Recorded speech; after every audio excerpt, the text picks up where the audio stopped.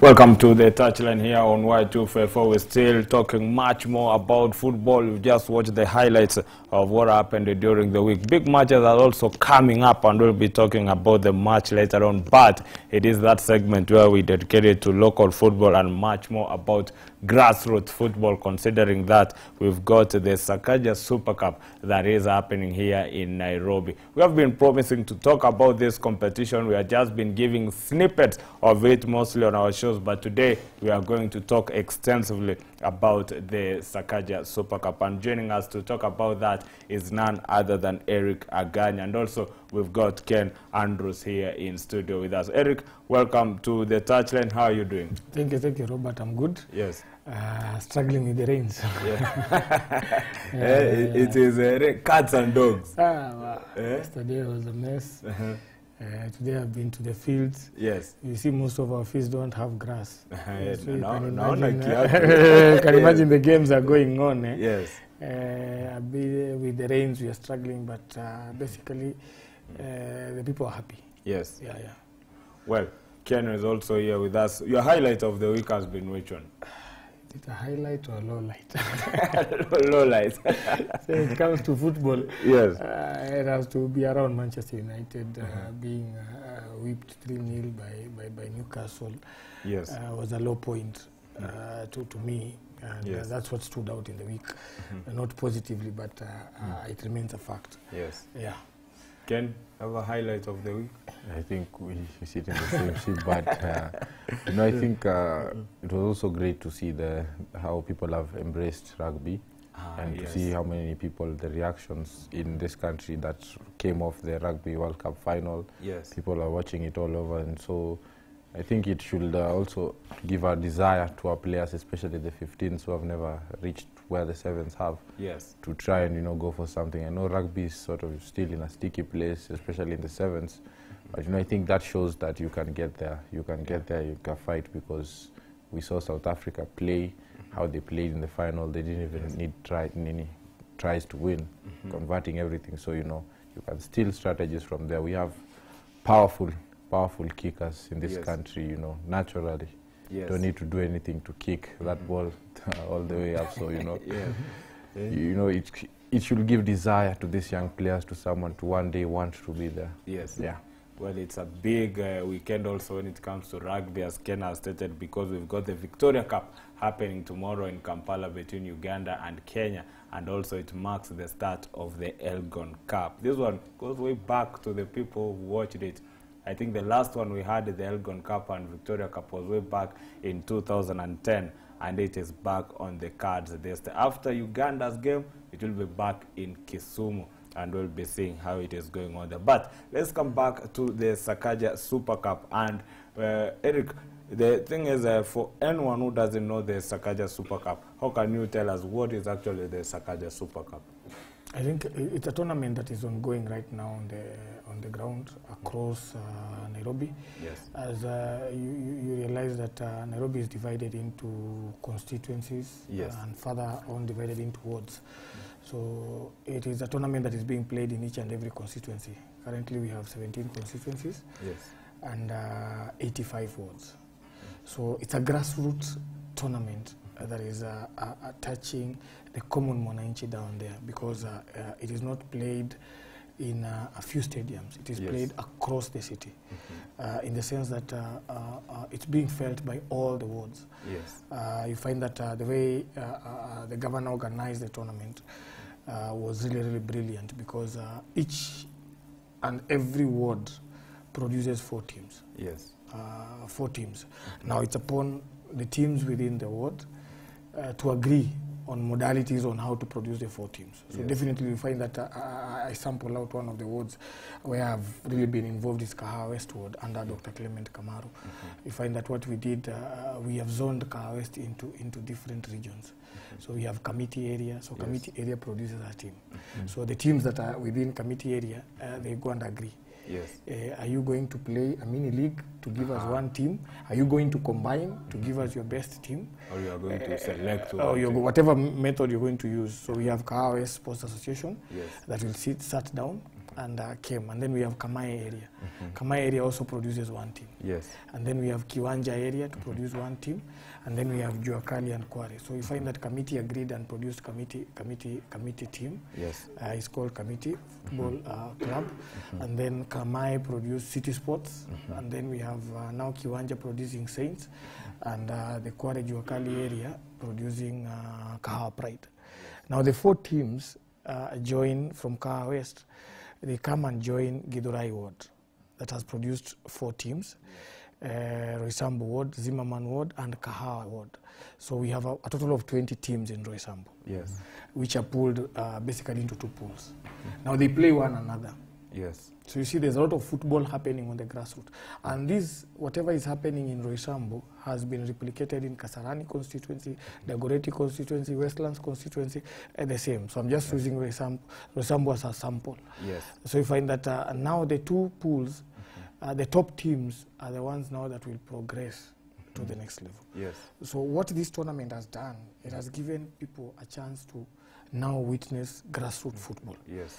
Because again, it has also had an impact on these teams, because the teams that were produced were kitted by the governor. Yes. So the issue of uniform, all the socks, 40 teams were kitted by the governor. Yes. You see, now those teams, I think they were given 2 pairs of uniform each. Yes. So you find that that's a plus, because most of these teams that were produced have been playing the National League, the sub-county league, the county league. The county leagues, yeah. So you find that they've been struggling. Yes. And the governor to us has, from now, people who are involved in grassroots football has really assisted us. Yes. Because they've been struggling with uniform. Now they have at least 2 pairs of uniform. So that was another advantage. Yeah. And then now you find that each constituency, they have 2 grounds where these games are being played. Yes. Going back to Roysambu again, we have the Githurai ground and Mahiga Primary. Yeah. So in each constituency, those games are being played. Githurai is like a community ground. It's a community ground. Yes. Mahiga is a primary school. Yes. Because where there's no community ground, we use now the primary schools or the secondary school. Yes. Because when Mahiga was still being made, we used committee grounds. Yes. So there's that coordination between now the locals and the county government. Yeah.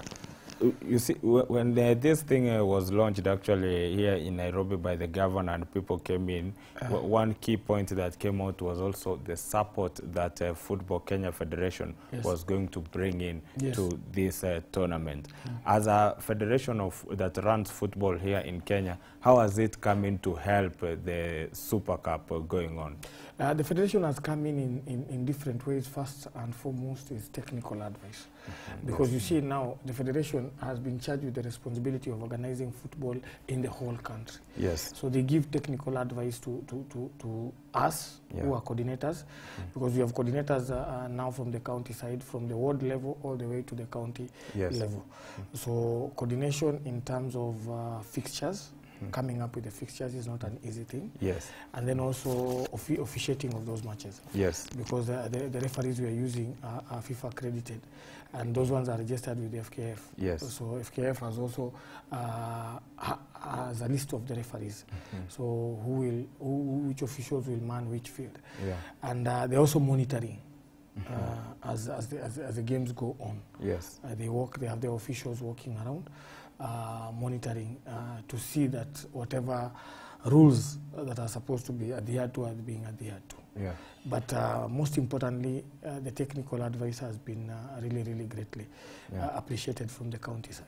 Well, because these are actually many matches, 340 teams that are going to play. Yeah. And when is the climax of the tournament? I think the finals are sometime in December, just before Christmas, around December 15th, where we have the finals. And mark you, Robert, this is now men. Yes. The women, it's also supposed to be rolled out. Yeah. So you see, this was like a pioneer. We Yes. see what challenges are there. We tackle them, we deal with them. Yes. So that now, in the subsequent years, we'll have these tournaments. This tournament now having the men's side and the women's side. Yes. And then maybe what the governor, his vision, according to what I understood him, was saying that by the third year, because this is the first year, Yes. by the third year, we introduce different categories. Yeah. You have above 35, those who retired, Yes. teams are wazee. Wazee. They also play. We have young people, young kids, because you see, this tournament is coming at the right time because it's over the holidays. You see, this is where now most of our young people engage in vices, different vices. Yes. Yeah. Well, it's a big one.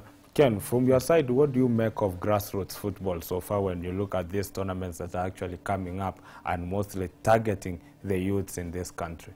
I think they are one of the best things we could have at the moment, because you look at the mainstream leagues from the Premier League to NSL and everything. I think it's not enough for everyone to get an opportunity, but this tournament has really done that. You look at the number of teams that have been registered to play, I think it's a lot. And also you look at the end, and you know, because I have interacted with people, some of the teams that play there. I know people from Kibra Golf Course. Yes. I know my people are there, and you know, one thing that stands out for them is the prize money. You know, really, prize money is everything. Yeah. And I think it's also a good motivation. Yes. You know, if you can play in grassroots and win that amount, you know, yes, sets up your team really, really good in coming years. So one thing I'd like to see is, you know, connected to the prize money here is, you know, FKF, you know, are seeing this. And yes. They're seeing the money that, you know, this team will win. And, you know, last season they had problems with funding God for their prize money. Yes. And, you know, we can expect something similar this season, maybe. Yes. So I think maybe as they are working with the organizers to teach them some things in fixtures, maybe they can also learn, and maybe they can contact the governor's office, you know, yes. find out how they can seek the funds to you know, give a better prize money and everything. Yes. And you see, all the teams have been given kits. So I think also for them, because people have been watching them from the outside and say, FKF have missed here and here, I think they can also learn from you, from the Sakaja Super Cup, because also there are leagues. Sometimes the Division, Div 1 and Div 2, some teams do not have the finances to go to the NSL or the league above them. You know, maybe this could be the chance to learn how to sort those problems and, you know, try to iron out issues in our grassroots. One thing I can ask actually, Eric, as someone who has been now associating with these youths at a one-on-one basis, I can say, because you are there organizing and everything and seeing it now come into play, coming into function. What are some of the lessons you have picked up from how this tournament is organized and how these youths are embracing this tournament? I think the first thing that has really caught me today, I actually got a little bit late because I was at Mahiga primary, is our young people love football so much. Yes. I just went in through the initiative of Dr. Clement, also in support of that, so I was taking some water and glucose for them. And something caught my eye. City Sports, one of our teams, was getting into to play. Yes. These games begin at 10 a.m. In the morning. In the morning. Yeah. In one day we have like 4 games, 10 a.m., 12, 2, and then 4. Yes. And these young men, they have changed and they are there, and the coach is telling me, you see, I've just got some bananas to give these guys because they haven't taken lunch. Yes. Look at the love for the game. Yes. They haven't taken lunch. They are coming from harsh backgrounds, humble backgrounds. That is lesson number one, that our young people love sports and love football so much. And if we support them, yes, and if we have so many of these, we have so many leaders here, and since the leaders can take, the political leaders can take initiative and start such kind of things, because as Ken Andrews has said, the prize money. Yeah. Every team is looking at that 3 million. Yes. And they're looking at that 3 million as a team to improve their lives. Yes. And the runners-up, I think, is 2 million, and then number 3 is 1 million. Yes. So you see, they're looking at that. If we can have these leaders coming in, let's Sifuna come up and start his tournament. Let Pesaris come up and start. And then it trickles down to area MCAs, MPs and area MCAs. So that in May you're playing a tournament, in August you're playing a tournament, in December you're playing a tournament. Yes. I've also learned that now through interaction, that our people, our young people are really, really, really talented. Yes. It's just exposure. And I believe these tournaments, when we play many of them, these young people, these young boys and girls, they will be noticed. Yes. And you see, it will be a motivation to them when one of them is picked. The others will look at it and say, I want to be like so-and-so. Yes. And you see, and then lastly also, football in Kenya is a unifying factor. Yes. Race aside, tribe aside, now not only the players on the field, but the fans also. Yes. They've come there to support. Last weekend I was at Githurai, the community field. Let me tell you, Robert, the field was packed. Yeah. And you see, for the love of the game, there was even some commentary was going on. Local talent. comment, yes. A gentleman called, he calls himself Handsome Boy. He's doing a brilliant job in terms of commentary, and you just love the environment. Yes. And you see, that's a unifying thing. And a recreational facility. And the guys were there from 10. Yes. Crowd. People come from the church, they join in. It was on Sunday. Yes. I left, I went there at around 2. The crowd was packed. I couldn't even find somewhere to park, somewhere to sit. And that tells you something about grassroots football. Yes. If we can support it, it is the beginning of everything. And even if you look at abroad, you'll find that people support their teams from the ground. Yes. And those teams that are playing down there, they have fans. Yeah. Childhood fans. They've grown supporting them.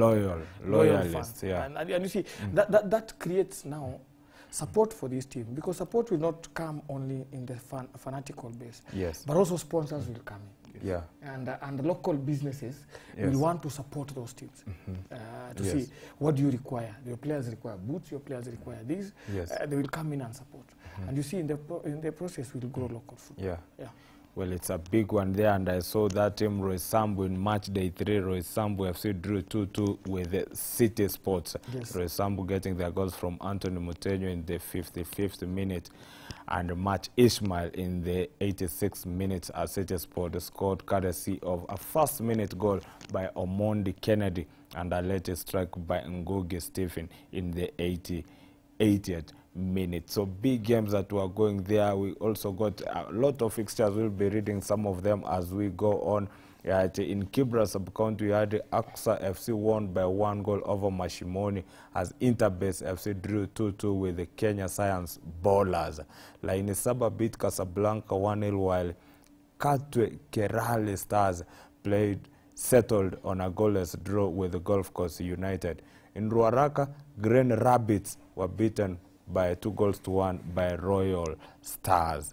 Well, Ken, this shows how much talent that we have got actually in the country, and this is just in Nairobi alone.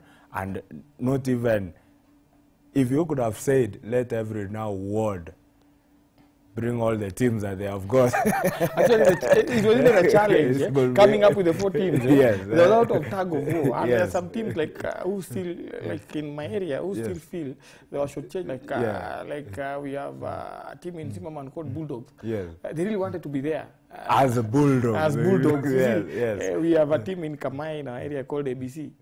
And you see, that's, we have so many teams that wanted to be there. Yes. And you see the teams that are already there. And as you were mentioning, the results.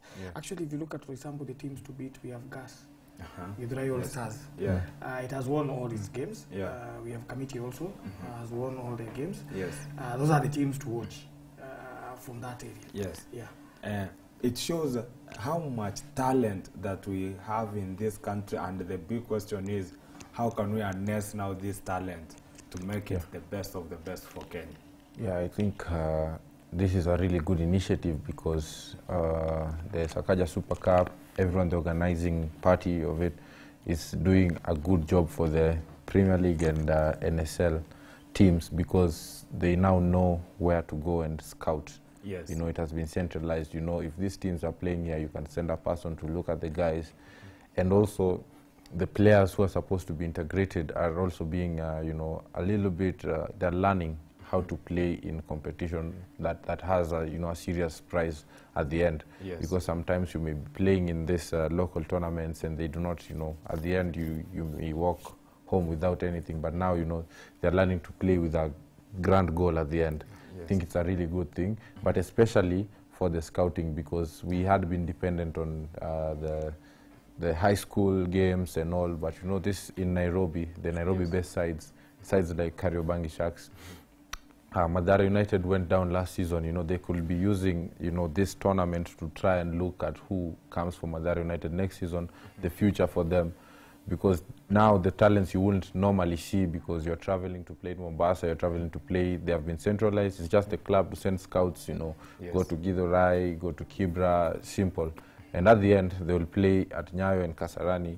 And, you know, centralized positions, you do not even have to, you know, fund it that much for them. So I really wish that they take this opportunity and try and give these young kids and, you know, youth the opportunity to play for their sides, because, as Erica said, the youth love football, but there's always a sort of disconnect looking at the number of them who make it from the grassroots clubs, you know, to the Premier League in particular seasons. You know, there is sort of a disconnect. So maybe this tournament and subsequent tournaments, because as he said again, you know, let the senator do one, the women rep can even handle the ladies side for this Super Cup, you know.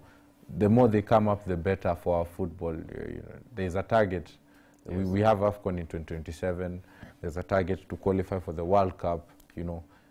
Tournaments like this, grassroots, where people, you know, want to play football, where it has, you know, local talent and local support, you know, this is what will help Kenya push its football agenda. You look at, again, as you were saying, you look at the Sunday League in England, you know, even when you reach the Premier League, you are attached to that Sunday League side that, you know, you maybe played with your dad and your uncle, and it's in your heart. And that's what this Sakaja Cup can create in Kenyan football. You talked about your area MCA, Dr. Clement, coming in and trying to support the teams from his own area and everything. Is that the kind of goodwill that the Sakaja Super Cup is getting from the area MCAs and some of the people in the politics? Actually, I was just singling out Dr. Clement because of his love for the community. But also, I think I've attended the games in Roysambu, and I've seen the local leadership coming up. I was with Sospita, the area MCA for Roysambu Ward, at a committee 2 weeks ago, when his teams were also playing. A week ago, I was with Dionysius Mwangi, the area MCA for Githurai, and he was there supporting his teams. Utikas Mukiri the same, Kimani Mugo the same. So you find that once these MCAs are embracing this, and that synergy is really, really important when you get it from the local leadership. Because you see, as much as the Sakaja Cup have provided, from the Secretariat has provided uniforms, they've provided referees, they've provided balls. But you see, there are some small issues like glucose, like water, like logistics. Because the Zimmerman team is supposed to move from Zimmerman to come and play at Mahiga Primary. You see, the area MCAs are coming in to support that. Like I was telling you, City Sports, they are going into the game, they haven't taken lunch. So you see, Dr. Clement comes in and assists here and there. And that touch is important. And you see, when our leaders now put their political differences aside, because this is now, we are not in the campaign period. We are working for the community. And if we can put our political differences aside and deliver for the community, you find that now, come 2027, even most of them will make it back. Because you will have come down with your community and supported the young people in terms of projects, in terms of social things like these ones, and you move forward. And actually known their problems. Known their problems, interacted with them, because you see, when you interact with them, you hear Yes. what are their challenges. Yeah. And what actually that is the major thing. As we are concluding this segment, and briefly tell us from what you have seen so far. We have just played 3 match days. Yes. From what we have seen so far with the 3 match days, we've still got a month and a half to December when we can actually get on to the finals. And we have got the draw of the 32 teams that now will culminate to bring in the final. There's a showpiece. Is it going to be a very good extravaganza come December? It's going to be a ride like no other.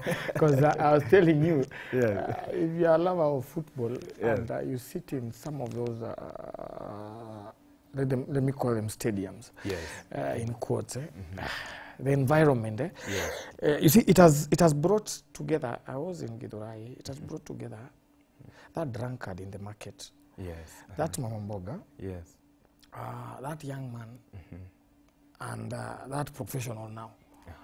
Somebody who goes to the office on Sunday, now they are there.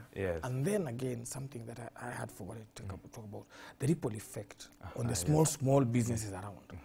Because you see, you're talking about 10,000 people, 5,000 people in that ground.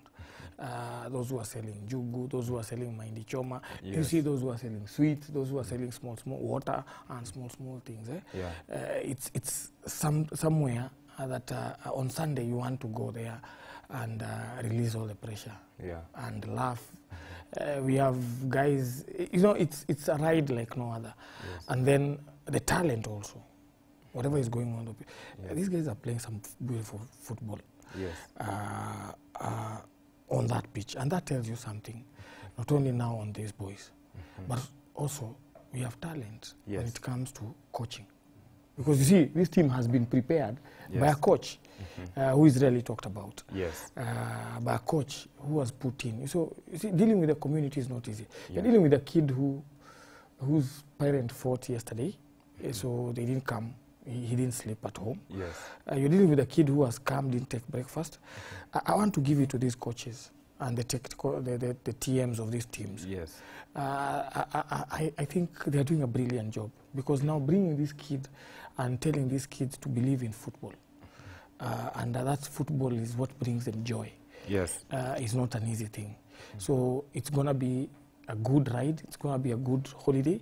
I think the people of Nairobi will be entertained this holiday.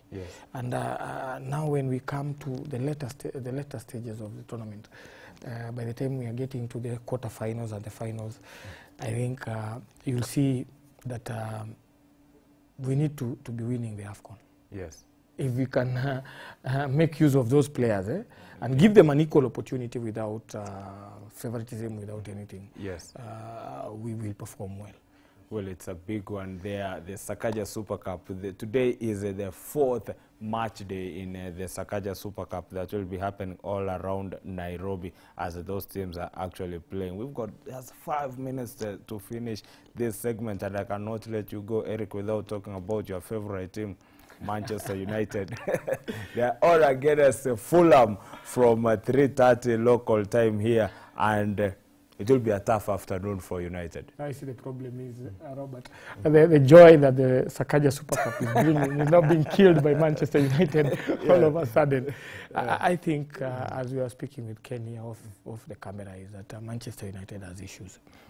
And I want to believe the issue is not with the coach. The issue is with the structure of the club. Because you see, we have had Moyes, we had Van Gaal, we had Mourinho, we had Ole Gunnar, we had this Rangnick, now we have Ten Hag, we had Carrick at one given time. All these guys can't be wrong. There's something with the structure of the club that has to change. There's something with the attitude of the players. That has to change. I was reading today, and the players are saying, oh, the coach is too tough. What do you expect? Him to come late and the coach doesn't talk? You see, can we take Pep there? Will all those players be there? Some of those players will be kicked out. Because take Klopp there. Some of those players will be kicked out. Because rules are rules. And rules must be followed. But I think there's so much to do with Manchester United that is happening off the pitch than on the pitch. The takeover also dragged and That's dragged, off. and it was messy. You see, right now you don't know what is coming. There's a lot of confusion and a lot of uncertainty, because you don't tell me it's a coach. The same coach who stabilized things last season. Cannot be suffering now. No, there's something about the structure, and then the belief has gone. You see, in football, if you've played football, it's about psyche, and it's about morale, and it's about belief.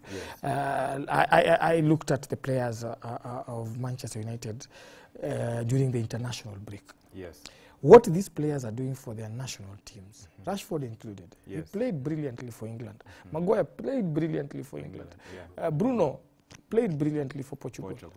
Eriksen Yes. played brilliantly. Yeah. Casemiro the same. Now what happens when now these players come to Manchester United?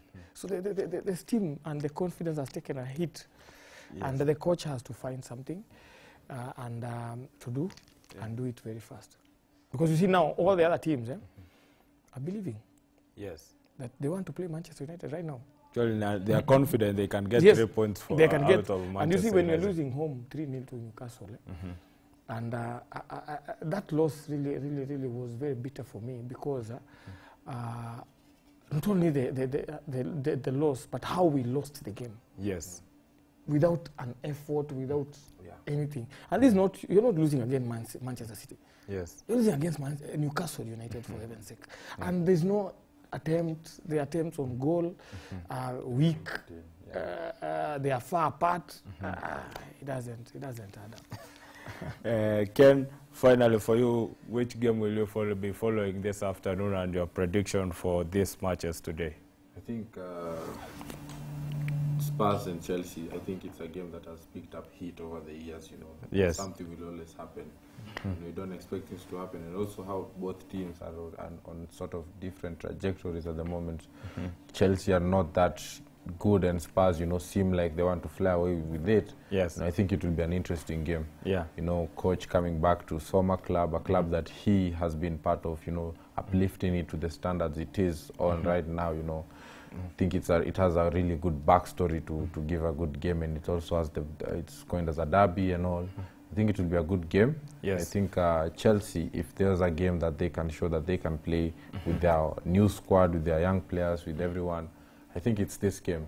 Yes. If they can be the first ones to stop Spurs, I think that will be really, really good. Yeah. But also now, I can look at the United game, and, you know, it's the opportunity for them to also try and get back into the league in some way. After losing to City, Yes. you have to get that City easy, and Newcastle. yeah, you have to get that easy game to, Yes. you know, you at least get your 2-3 goals, Yes. and you feel better a bit. But if you don't beat Fulham, dark days ahead for United. For you, Eric, which game will be following, and prediction? Arsenal Newcastle. Yes. I think it will be a tough game, apart from now the Chelsea one. Yes. Arsenal Newcastle will be a tough game, because it is games that like this that now will be able to tell people, are Arsenal serious contenders? Yes. Because if they come out with the 3 points, then they can start be taken seriously. Because again, why I'm looking at that game, Arsenal play a slick kind of football. Yes. Newcastle are playing hard tackles. So you see, how can Arsenal respond to a hard tackling opponent? And if they can be able to rise to the occasion, Yes. then we start taking them seriously Yeah. as title contenders. Yeah. Eric Aganya here, thanks a lot for coming to talk about the Sakaja Super Cup. Today, no time for fun zone, but yes, we'll be doing that much more as we go on with the touchline. Ken Andrews, thanks a lot for coming, and for everyone who has made this production a success, we say thank you. Good afternoon. Enjoy the rest of your viewing here on Y254. I'm Robert Osoro. This is the touchline.